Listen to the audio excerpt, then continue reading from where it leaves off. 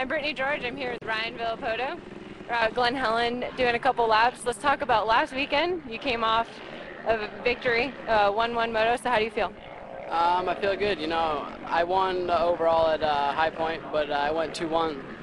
So I still could have won the first moto, and that didn't happen. So once I won the first one, I wanted to win the second one at Budds Creek, so I could just say I went 1-1, and you know, it feels good to do that now.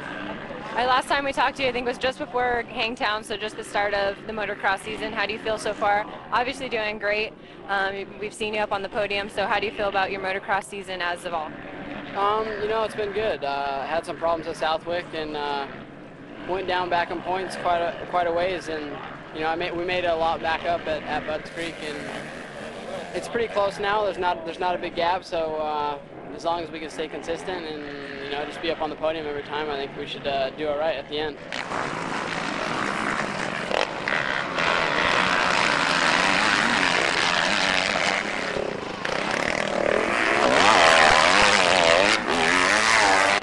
So when you come back, obviously you're back here in California.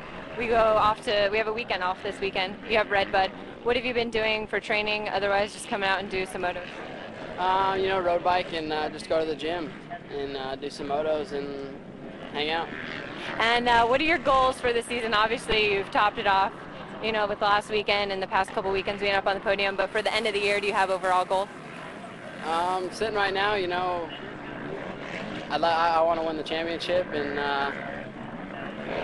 right now I think we got a good shot at it. You know, it just takes the whole team to you know, make it up there, and I think we got it. We should do all right if everything goes smooth.